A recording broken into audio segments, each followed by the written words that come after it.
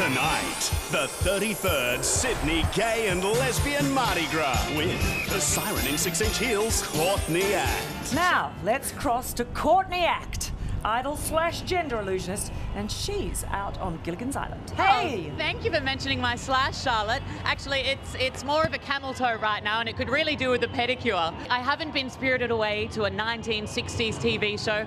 Gilligan's Island is actually the small little grassy patch right in the middle of Taylor Square, and we're going to be riding that patch all night long. Courtney, sweetheart, have you got that pick a texter at the ready? I do, Charlotte, and do you know what? The Mardi Gras parade route is probably one of the longest routes you or I are ever likely to have. Now, what's going to happen is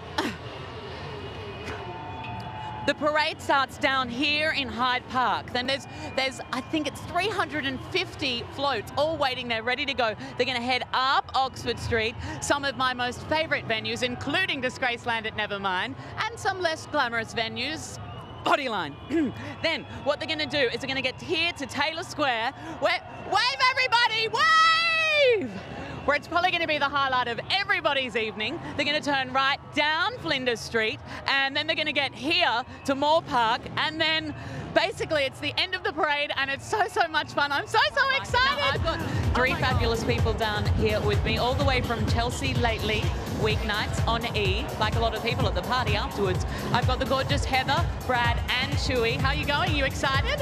Yes, we've never been to anything like this. Well, there is no parade like this in the world, so we're very excited to be part of it. I'm from San Francisco, and I've never even seen anything like this, so that says a lot. Now, Chewy, I just have a question. How's my camel toe going? I think it's pretty big. As someone who's had a camel toe, you're doing pretty good. Heather's camel toe's worse, don't worry about it. It's a lunchy camel toe tonight. Beautiful. Wynter Gordon is here. How excited is that? I'm very excited. I'm good. How are you? Good. I'm so good. Now, Wynter is performing at the party later on. Yes, at 4 a.m. I'm going to be there in the front row.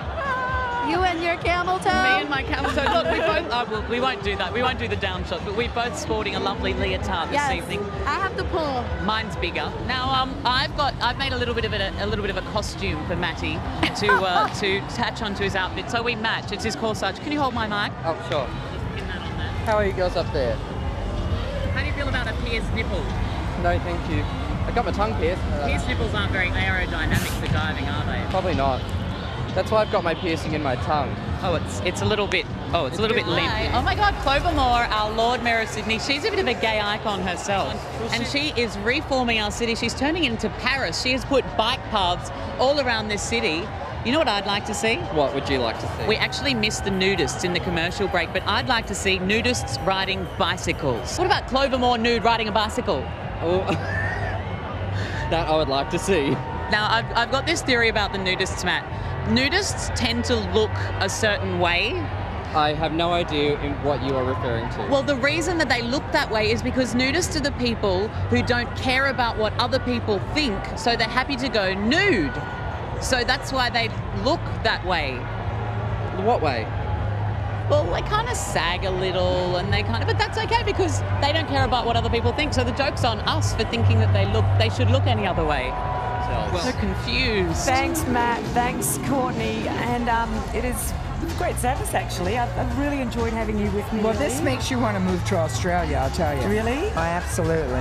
Oh my God, I've just got some news in my earpiece. Oh my God, what is it?